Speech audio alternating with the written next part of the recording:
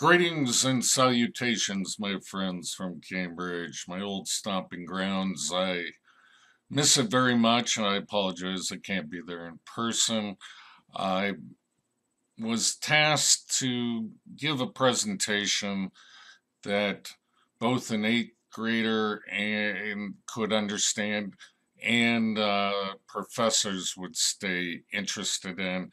That is an impossible task to give within 1 hour.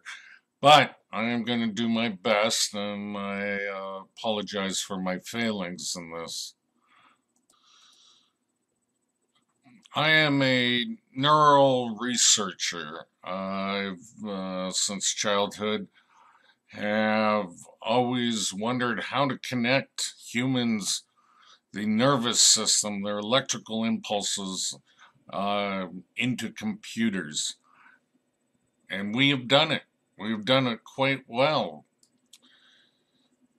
I went to many schools and multiple degrees, Ivy Leagues, and I remember Noam Chomsky, one of my favorite linguistic professors and computer natural language processing, and I studied under Barbara Gross at Harvard in artificial intelligence, and I've enjoyed my stay very much. I'm sorry I can't be back there to present in person. I have many other tasks to do.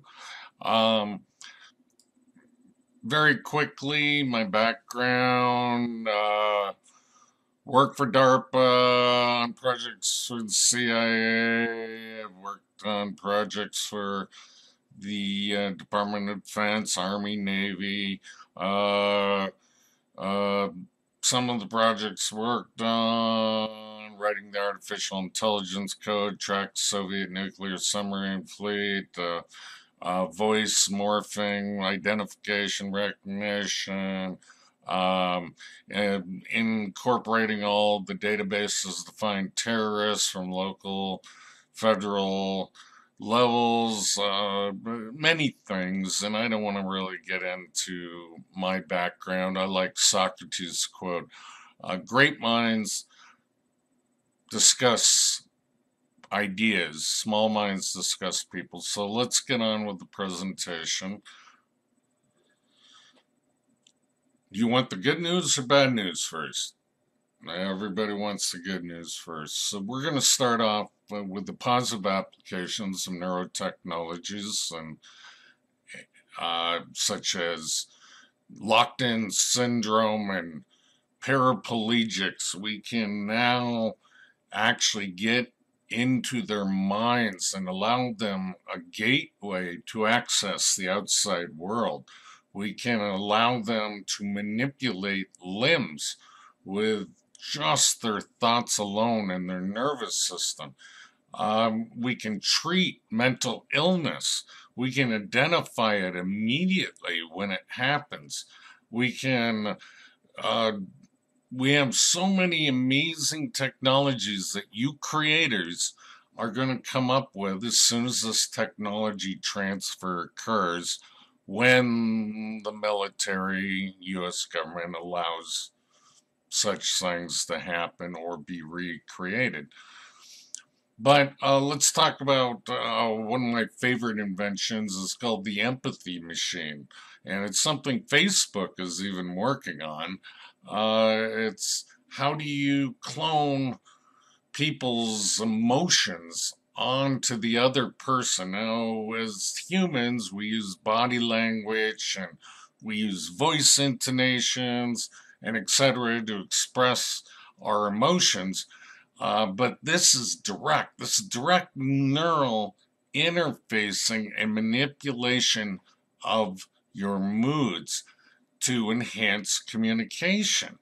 I mean, imagine a doctor who could feel the pain of their patients and immediately, when they come into ER, says, "Oh, that's not just gas pain. He's actually having pancreatitis or or let's say a heart attack versus just indigestion. I mean, the doctor, if he would go through such pain and was really dedicated to his work, would be able to identify these things, these illnesses immediately. Um, I mean, you can imagine things like just partners. You said something to me and it made me feel bad. I want you to feel my pain. You feel my emotional pain. It could bring them, closer together. I mean, so this could be a therapeutic tool. Um, I mean, the list is just huge. Think of United Nations just trying to bring people together.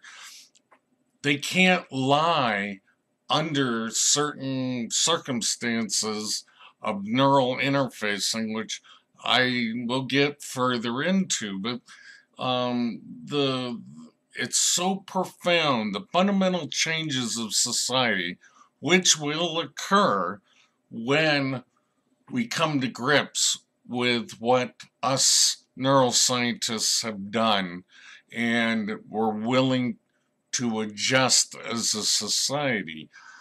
Um, Other topics, I'm just reading through my slide. Increased intelligence and productivity. Productivity increases at the speed of light and speed of thought in hive minds.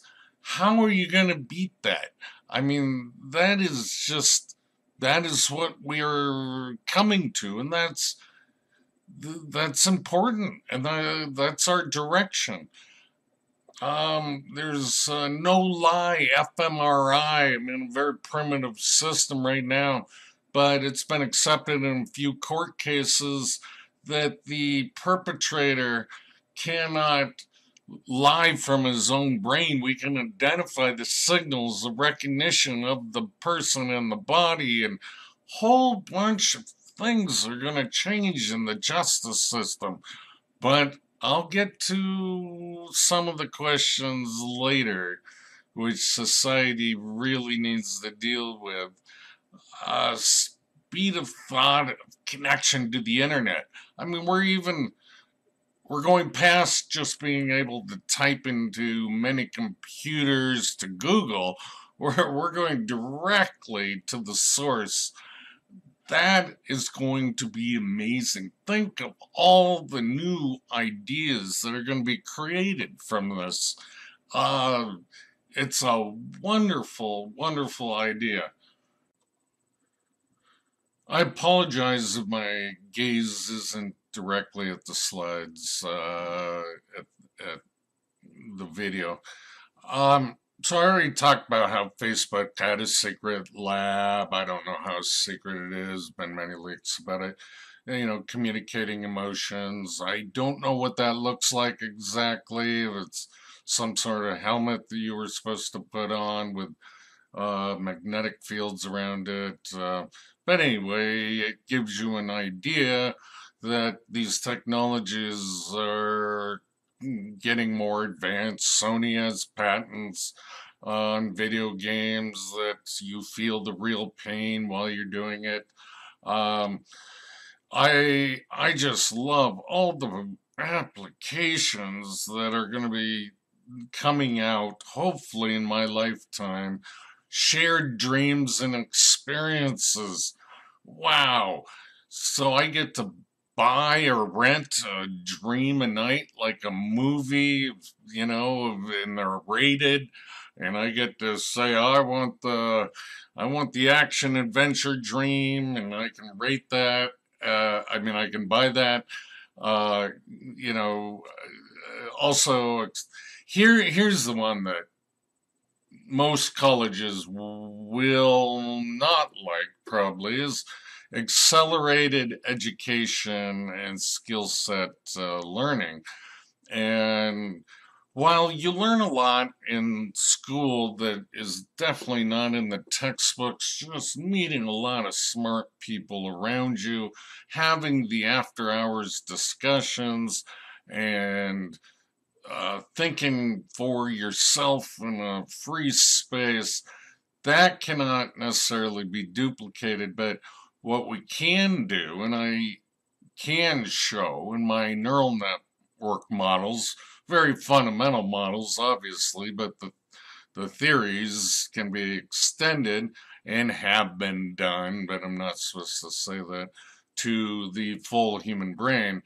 We can clone skills and education in a tenth of the time it would take the average person to learn it. Um, let's talk about our prisoner system dilemma. 15 states pay more for the prison systems than they do for education. There's no winning solution in that, and clearly the prisoners, very few actually get corrected, as the system is called correctional education.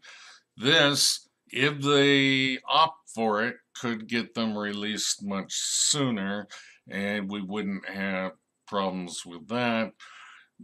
Behavior modification for the individuals, such as I want to quit smoking or lose weight, or I'm addicted to Oxycontin, or whatever the population problems are at the time, these technologies can cure them. I am not exaggerating. Mood alteration, obviously, drug companies get big bucks for their pharmaceuticals for depression and I think various drugs, at least dealing with the mind.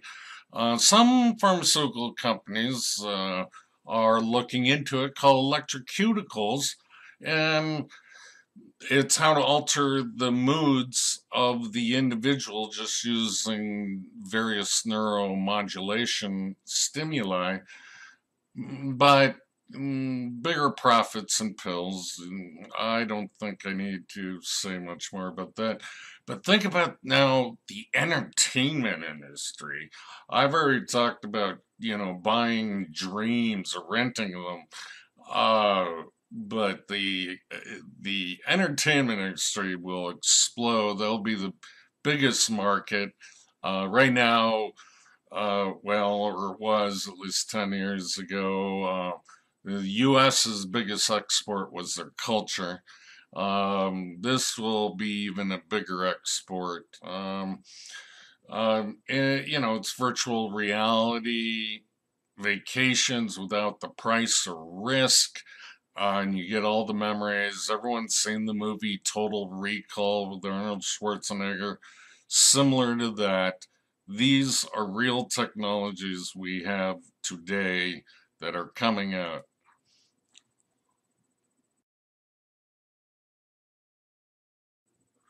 Sweet, now we're on the slide. My favorite topics, uh, neurobionics and neurorobotics. And I know that some people find this a turnoff, but it's impossible. I mean, just wearing glasses is a man-made device. You're already part bionic. Um, but anyway, we get here, we can extend our bodies from our mind. We can create exoskeletons with more power, more lifting power, uh, and to do things that our very fragile human bodies cannot do. And that's exciting to me. And that's what I've always had a passion for, brain to computer interfacing.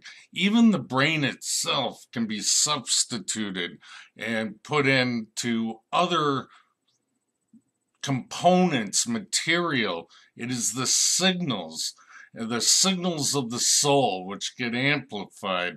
What we're doing here is creating a meta cortex already on top of the neocortex for feedback, more intelligence, more self examination of the sense of self that we have, which will be blurred in the future when we go to hive minds.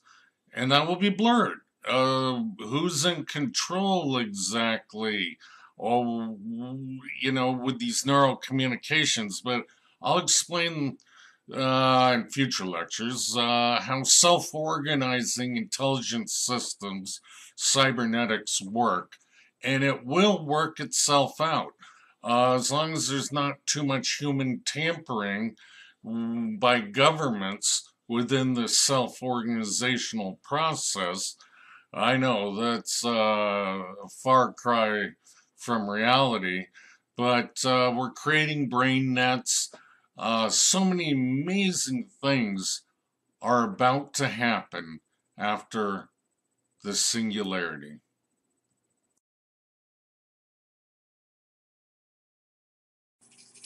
Okay, I warned you. That was the good news. Now it's time to present the bad news, and I apologize if my tone becomes more dark, but these are the dark sides of neurotechnologies and what governments use them for.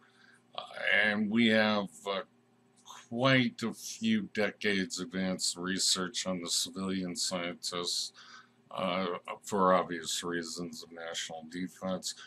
But let me kind of set the mood by reading a professor of psychology or neuropsychiatry at Yale Medical School, and he, in the 1960s, he did a lot of research that was quite unethical, but for the Cold War, for some reason, it was allowed, and it continues today. And I may or may not tell you stories about my personal experiences of observing the capabilities of human suffering that is allowed for weapons development. But Dr. Jose Delgado is his name, and he was kind of considered the father of brain chips.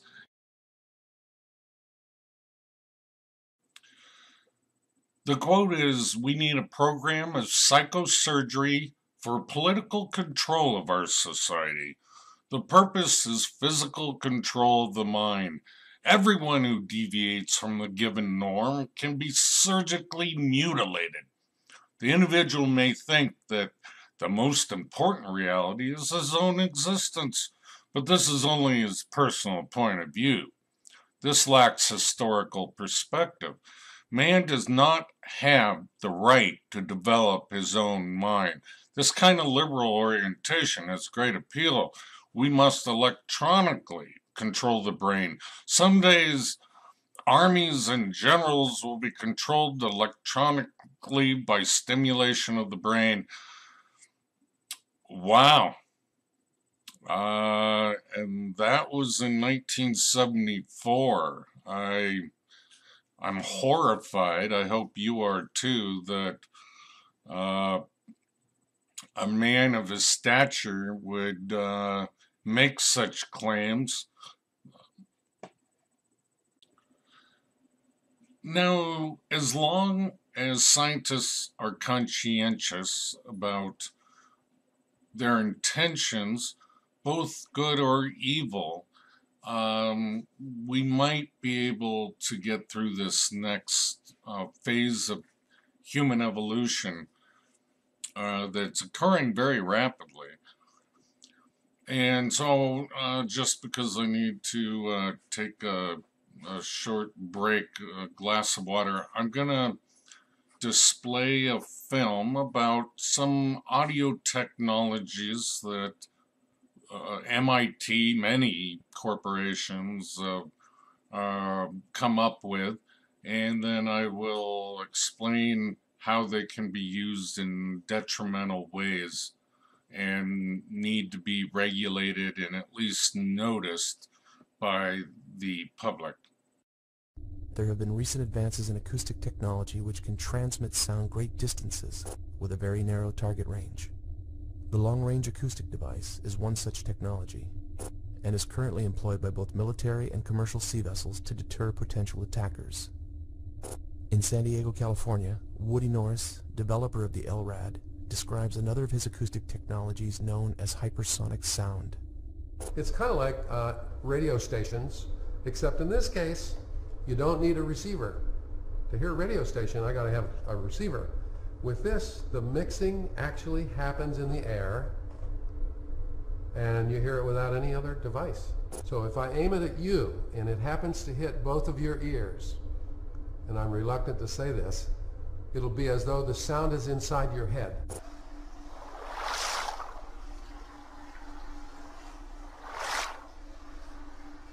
This time I'll come all the way around in case you're getting a lot of echo from the room.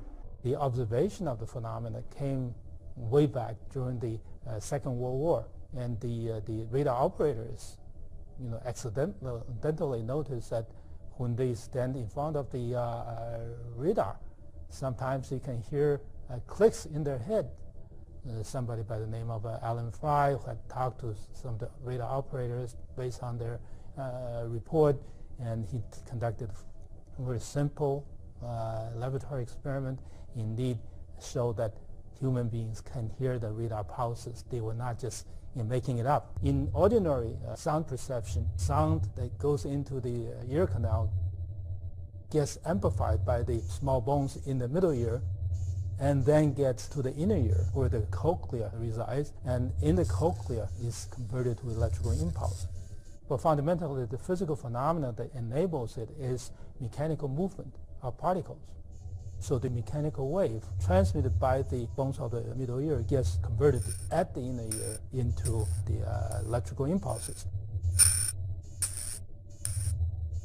But in the case of a microwave auditory effect, is the source is electromagnetic. So if you expose the biological tissue to a pulse of microwave energy, the tissue expands and induces a vibration. Instead of going through the middle ear, the microwave-induced vibration gets propagated to the inner ear directly, and at the inner ear is converted to electrical impulses again.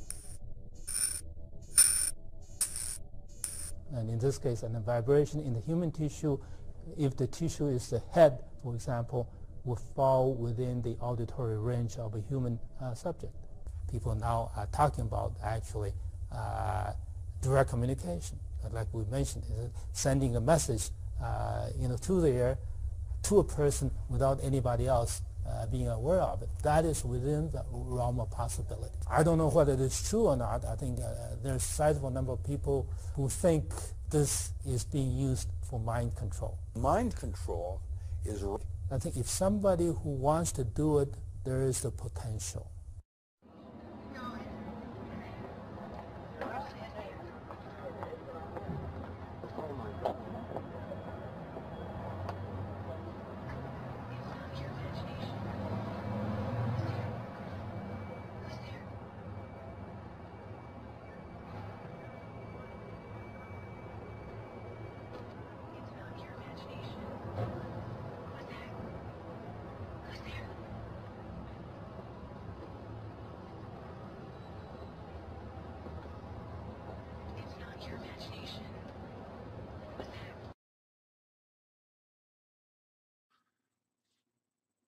No, that wasn't a bad video by any means.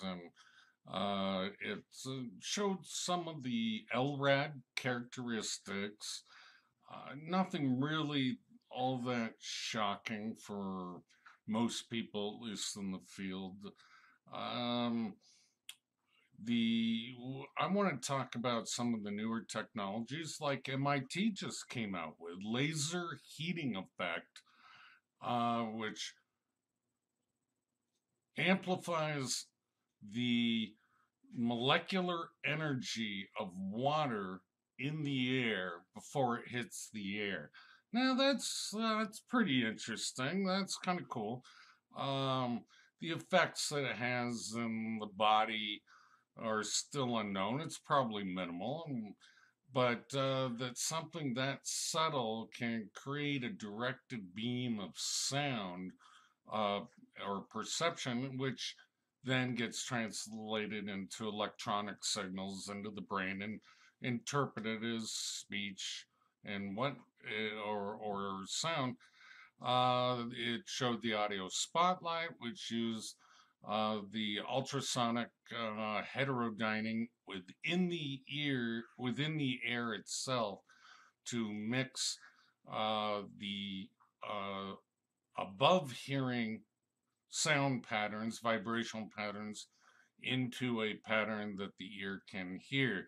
Now, more interestingly, and they're doing some great research here at the University of Arizona on holographic brain patterning. And what that means is they're using ultrasound through the skull in specific patterns to influence, heat the tissue, or change the synaptic connection duration, the expansion of the tissue, so to speak, to alter brain patterns. And that is really interesting stuff. And I think there should be more investment in that area. There are some old technologies that Google caught on to for their Google glasses, which never really caught on in terms of public acceptance. They uses bone conductance.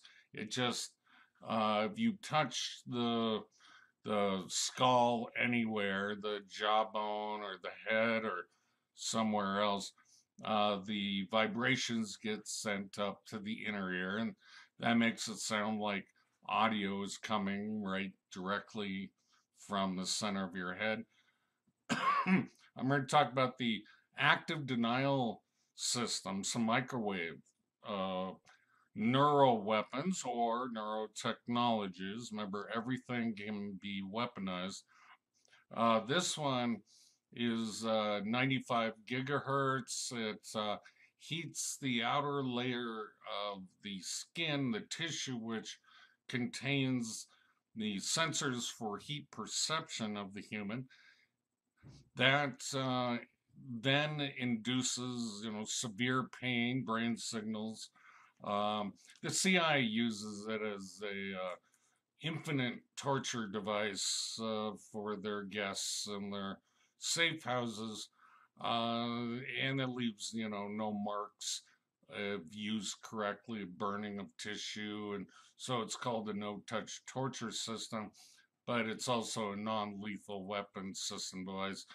Chinese brag about they have it, and the Raytheon is the one that developed it in our country, and the Marines were not allowed to have it for whatever reason, because of long-term damage we were unsure of during war, even though you're killing people.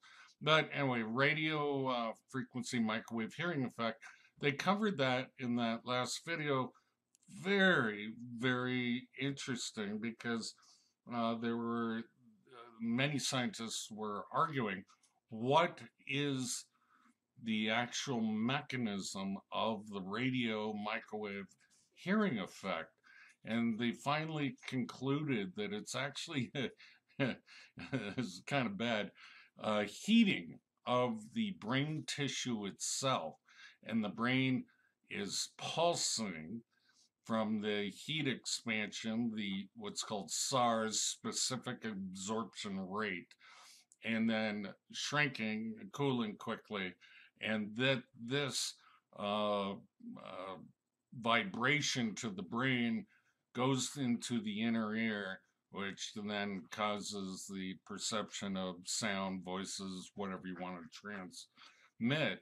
But that vibration to the brain is like many concussions, and you're gonna, in victims that this has been used on, probably like the Cuba embassy attacks, you're going to see scarring and traumatic brain injury of the brain tissue over time. And I didn't even list this one on the slide, but obviously something like the gamma knife or anytime you can focus energy, electromagnetic energy, onto a specific point, whatever that resonance may be, or that specific point in space-time may be, you're going to heat the tissue.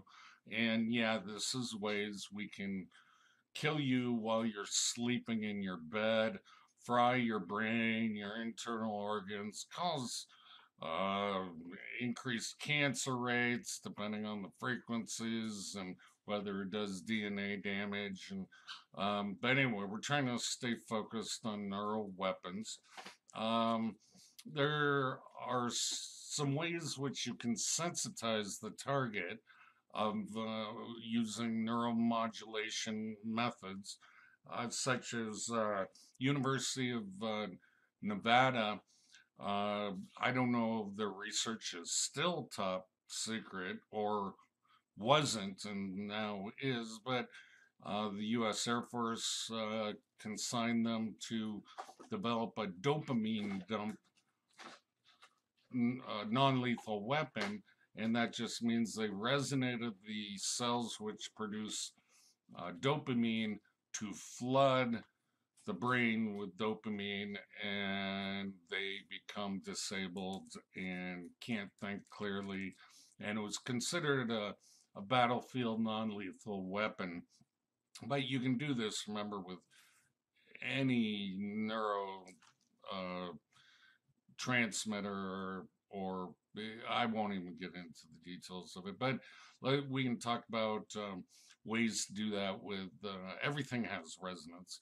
Ionic channel protein conformational changes. You can unlock even DNA strands using certain radio frequencies, and those could include cancer-causing ones. Um, you can, for more immediate effects, alter the uptake, the reuptake of ionic ions such as sodium and potassium and calcium. Let me just move on quickly so I can get through this presentation.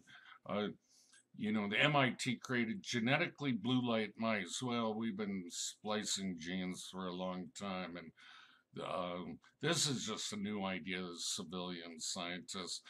Very good for research. Harvard has their rainbow mice, I believe they call them. And it's great for research, but of course, there's always the weaponized version, which we can use a cold virus, viral infection to all of humanity, and make them susceptible to whatever frequency we want them, their brains to be susceptible to. There are other technologies, neural dust, which is so small you can inhale it. It can be ingested. And these are just really small microchips that help amplify neural signals in various ways. And then magneto nanoparticles. And again, this is nothing new. The brain actually naturally has many of those particles in them. You can amplify it that way, which makes them more receptible to an electromagnetic or magnetic signal and modulating them. I'm going to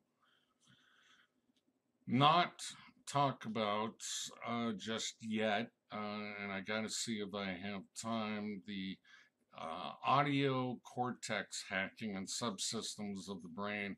I developed some models of my own in the last few months just to demonstrate how you can create an encrypted signal from any two minds using the natural learning process of the brain that are only understood between those two minds, and that it would appear like noise if someone we're trying to decrypt those two channels between those brains, but yet they're hearing speech in between them. And that is true synthetic telepathy. I know I'm not the first to create this. May be the first to talk about it, and I'll write up a paper about it in more detail. This is just supposed to be a broad interview of the various technologies we can use to hack the human brain.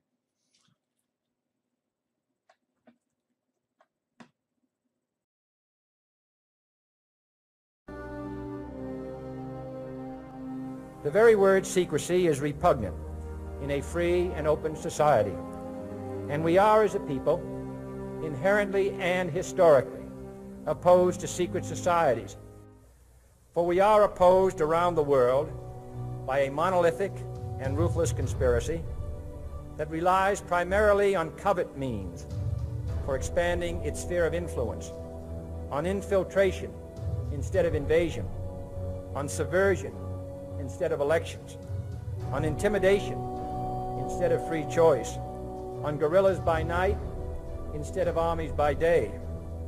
It is a system which has conscripted vast human and material resources into the building of a tightly knit, highly efficient machine that combines military, diplomatic, intelligence, economic, scientific, and political operations. Its preparations are concealed, not published. Its mistakes are buried, not headlined. Its dissenters are silenced, not praised. No expenditure is questioned, no rumor is printed, no secret is revealed. And so it is to the printing press, to the recorder of man's deeds, the keeper of his conscience, the courier of his news, that we look for strength and assistance, confident that with your help, man will be what he was born to be, free and independent. I love JFK. He was such an inspirational speaker. Too bad he had to die so young. You know, there is a huge issue, clearly, with neuroweapons. Mankind wants to be free and independent, as JFK said. This takes away his free will.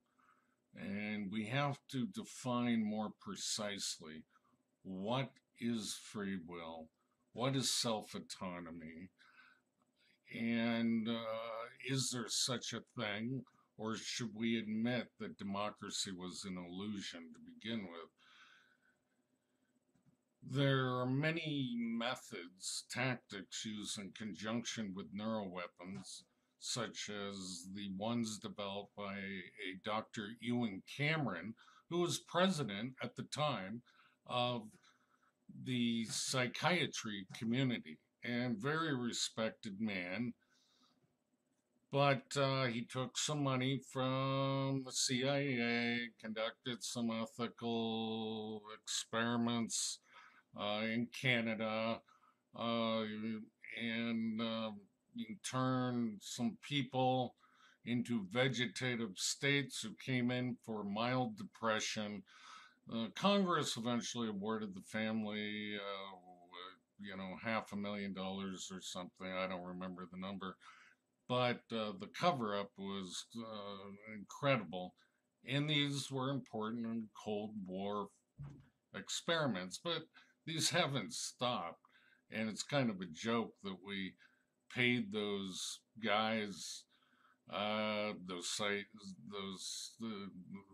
psychiatrists, psychologists, $30 million or more to develop enhanced interrogation techniques. We've known how to torture people for a long time. That is just such a joke for the public, I guess. Anyway, this poor woman who's a housewife had to learn how to urinate and talk again. It used a 2-track tape of depression. Your mother hates you, your father hates you, and you're scum. A typical brainwashing, of course, that's used in the military. You're a worm, and if you think like we do, then you're something greater. All tribes do this as forms of indoctrination. Um, and I want to get into even more detail of some of the horrors of interrogation and counterintelligence methods, but I myself do not have the stomach to describe what a faction of my government does. So I'm going to not talk about it. What I will talk about instead in replacement is more immediate threats of artificial intelligence in the middle attacks. And I guess I coined the term, but the issue is with these technologies, we can now have an AI, short for artificial intelligence, attack the brains between two connected individuals in these mind hive links. I know it's complex and I should have more slides to demonstrate or show how these interconnections work, and hopefully by the time I give this interview I'll have some slides ready to show how it is done. I've successfully done it several times myself, not between real humans but between synthetic minds. And neurolinguistic programming is something you should look up if you don't know about. Is a very important part in hacking the more educated and enlightened humanoids on this planet. So I'm going to move on. I worked for the Central Intelligence Agency on the MK Ultra program.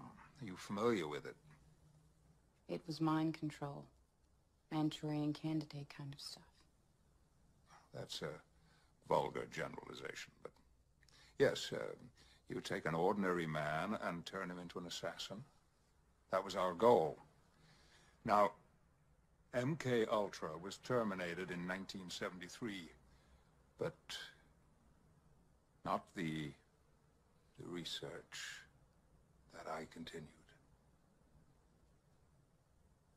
Shall I go on? The truth will set you free.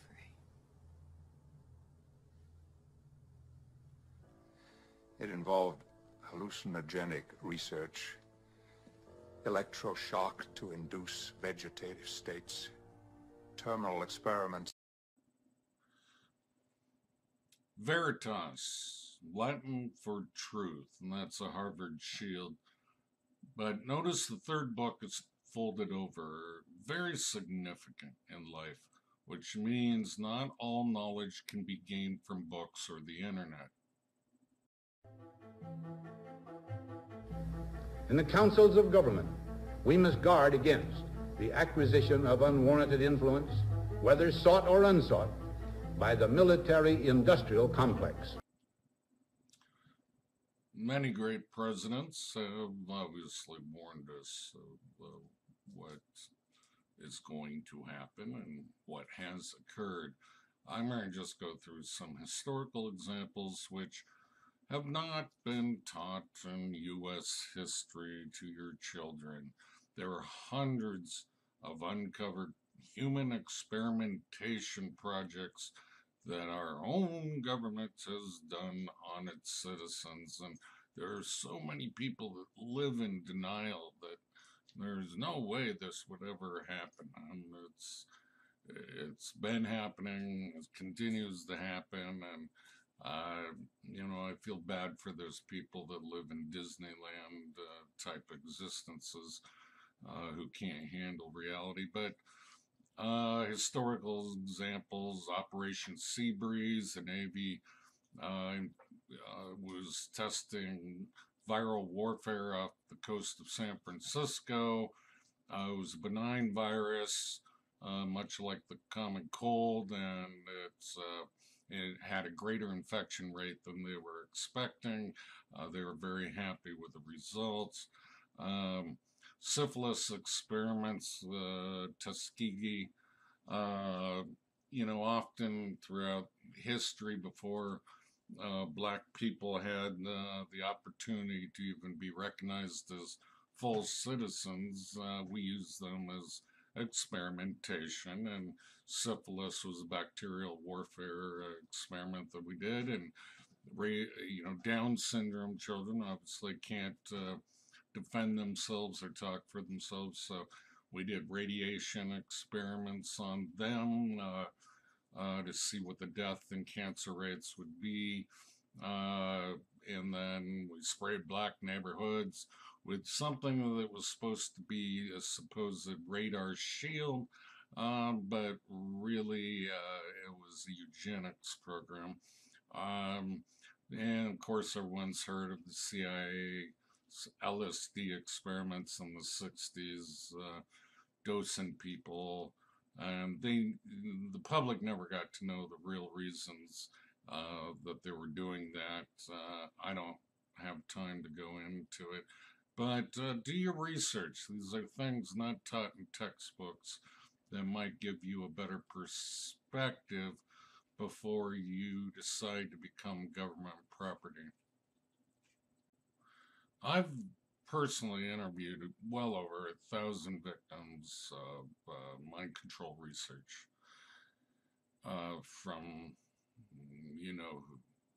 And what really is incredible to me after going through this exercise is why no civilian practitioners and researchers have done it. They're paid obviously just to follow their textbooks and dish out drugs accordingly, but it becomes quite obvious that there's a huge failure of our legal system, of our political system. I personally went with the Los Angeles FBI head to Congress. We met with 23 senators, and this was before Trump, so this is not current by any means. And we met with all the agencies, sub-agencies. The interview that struck me most interestingly was the Senate Intelligence Committee. We went there, and the guy was a Harvard grad, I assume from their law school or politics.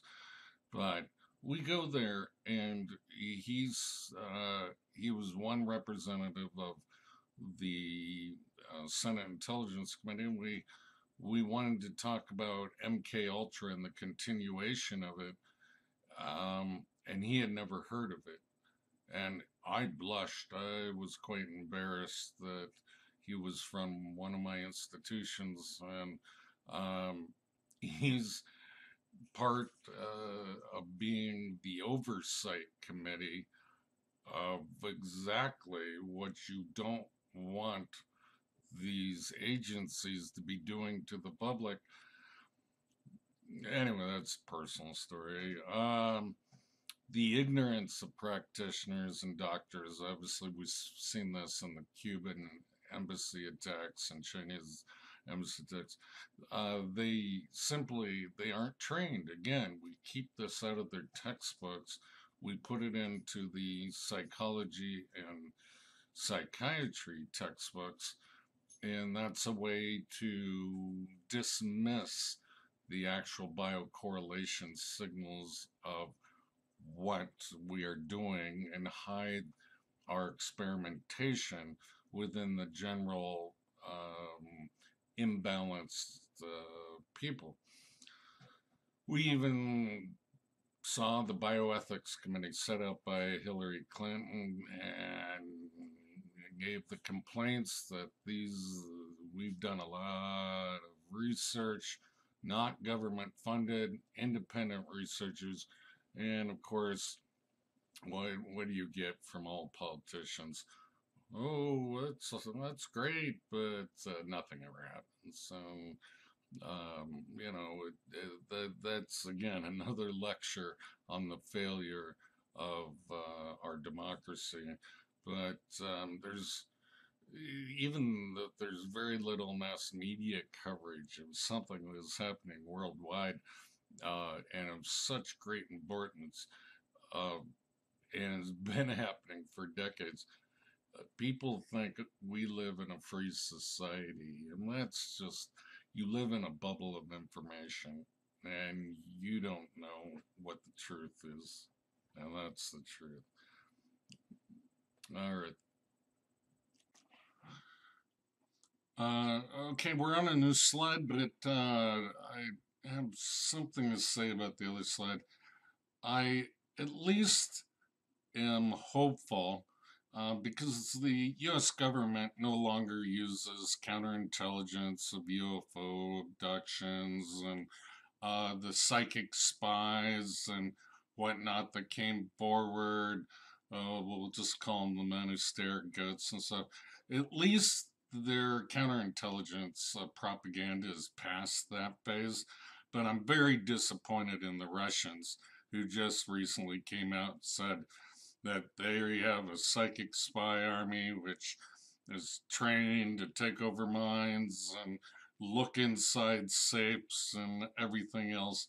They're still trying to hide neurotechnology weapons, and they're very old, and I guess we shouldn't expect more from them.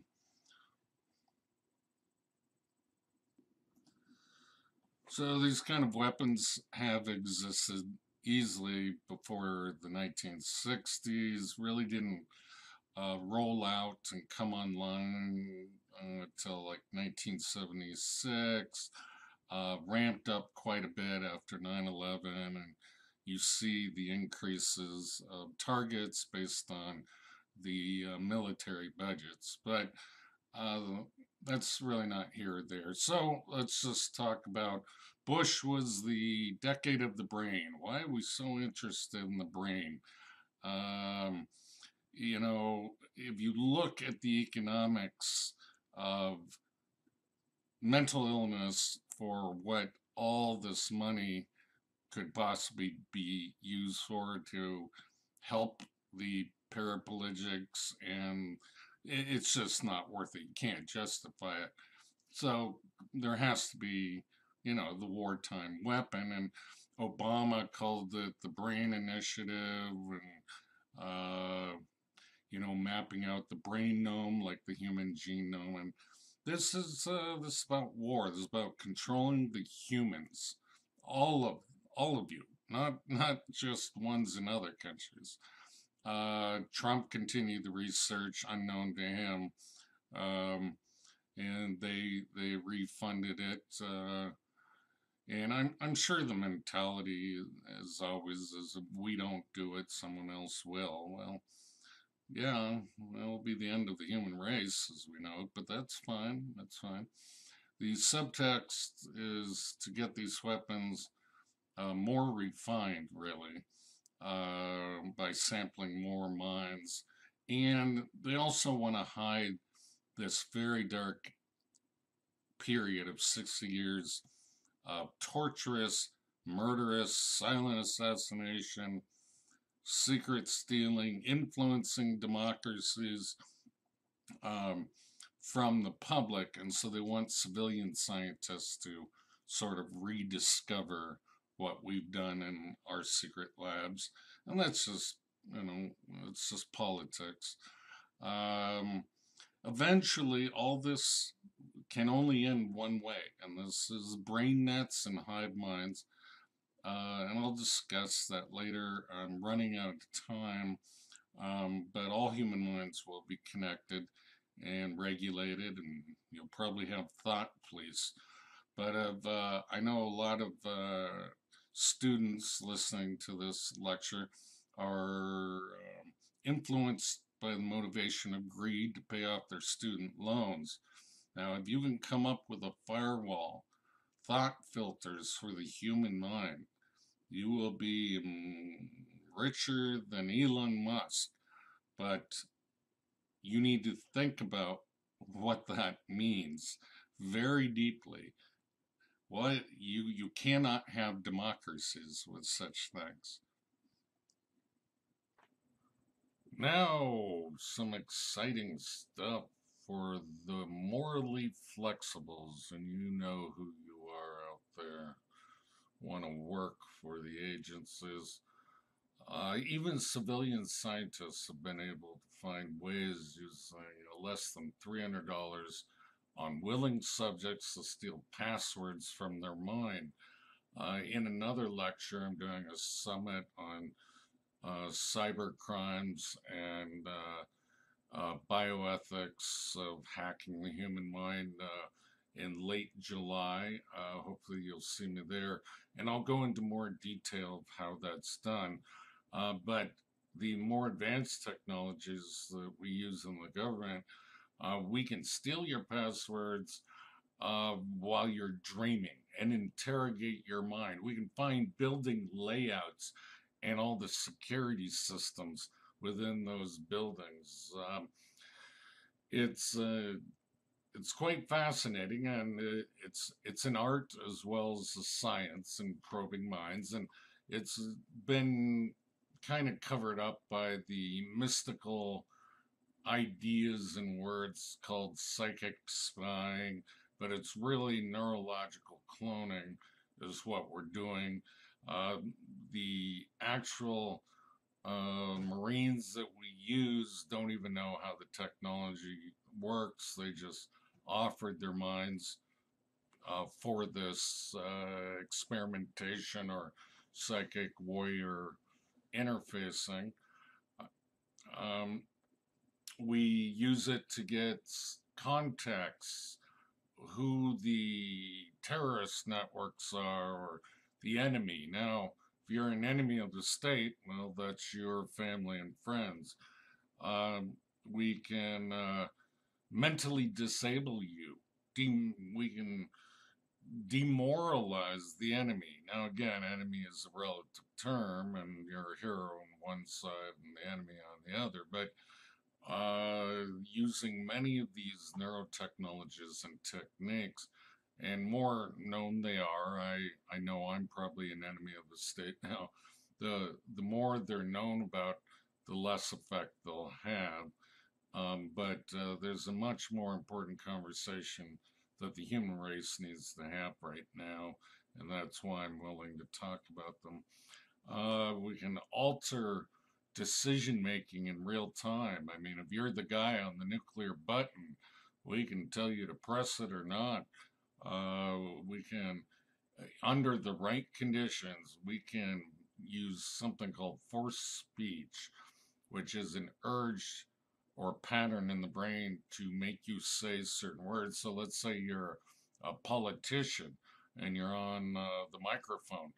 We can make you say a different phrase than you intended to say. Now, obviously, there should be a discussion about this because there's no democracy if we can do this to all candidates. We can subliminally alter the thought processes of other leaders. Now, you say that's good with North Korea or whoever the enemy is at the time that my country determines, but that is certainly not democracy, certainly not freedom of thought, and I don't know if we should be going about it in that way. But all's fair in love and war, right? One thing I forgot to mention, neurological weapons are more than just the information that affects the mind or how you can damage the mind. There are more electrical systems in the human body, such as the heart, and we have created ways to create arrhythmias, heart attacks under various conditions of the target human. So neurological weapons also incorporates that. But anyway, let's get back to this slide. Remote interrogation, no touch torture. I am running out of time.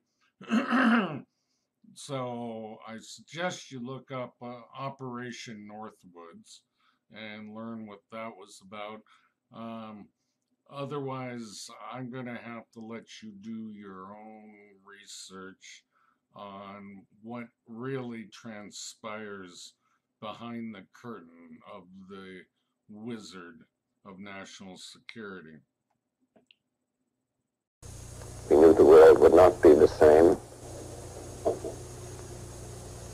Few people laughed. Few people cried. Most people were silent. I remembered the line from the Hindu scripture, the Bhagavad Gita. Vishnu is trying to persuade the prince that he should do his duty, and to impress him takes on his multi-armed form and says, "Now I am become death, the destroyer of worlds." I suppose we all thought that one way or another. It shouldn't be a surprise to anyone that there are many sociopaths, psychopaths in society of all walks of life, and especially when you're younger, you can be persuaded more easily, and hence we called them morally flexibles. So one of my buddies said in the CIA, "We're not looking for saints or angels. War is hell." So in this slide, there's a weapons system acronym: Satan, silent assassinations through adaptive neural networks. And these are neural weapons we've been using for a long time. I don't have much time left, so Tammy is an older system, a subsystem called Thought and Memory Interface. REHIC was a CIA one called Remote Hypnotic Intracerebral Control. It's very early research on how we correlate the hypnotic pulses, align them in the target brain for the macro and microcircuitry. Alice, just because I know this is being shown at MIT, was just a chatterbot, supposed to be fun, waste people's time.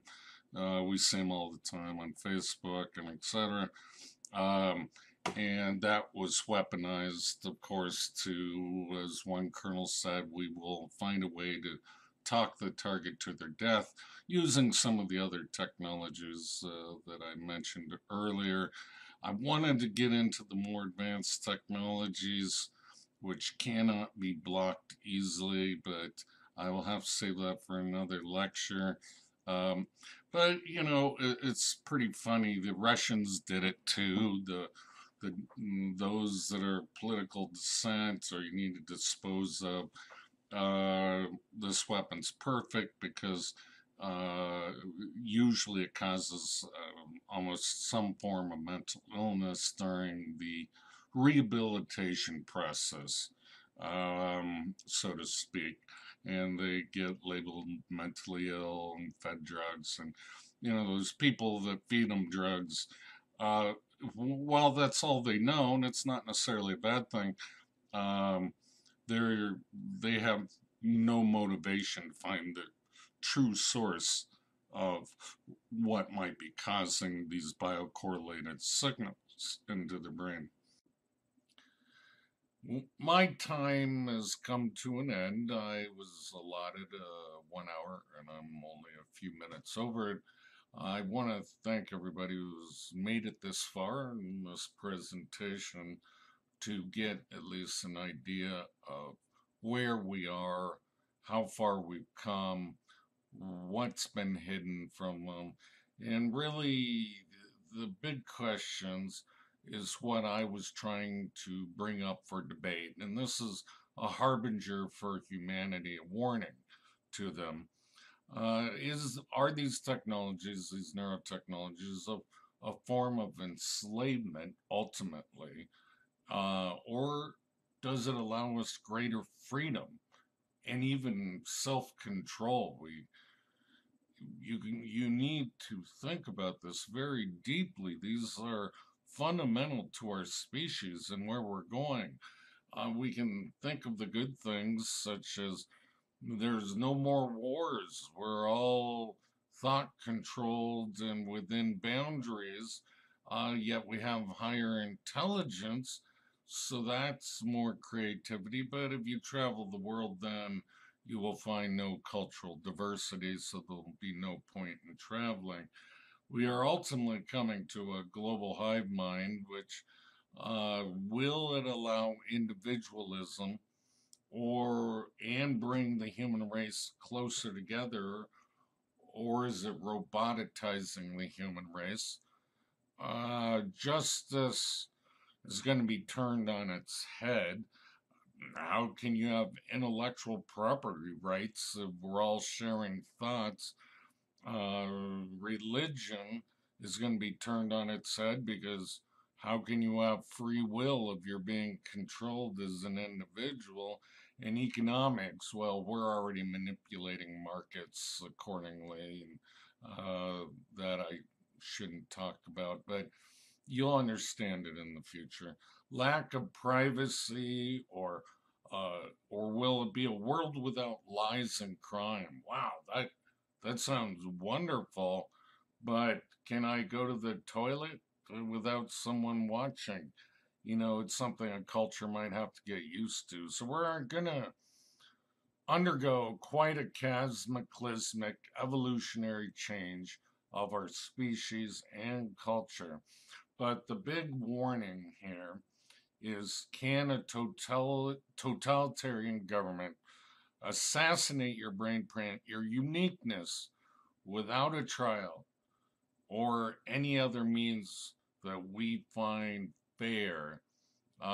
Or can you even have a simple thought? Are we going to have thought police and re-education camps and etc.? And these are the issues I want to bring up with this lecture, because this is happening now. This isn't something from 1984, the book. This is already happening, and you people, you need to debate this and force your congressman to debate this, because they're too busy in their own bubble of nonsense. So write your senators, write your congressman. Thank you very much for allowing me to present to you.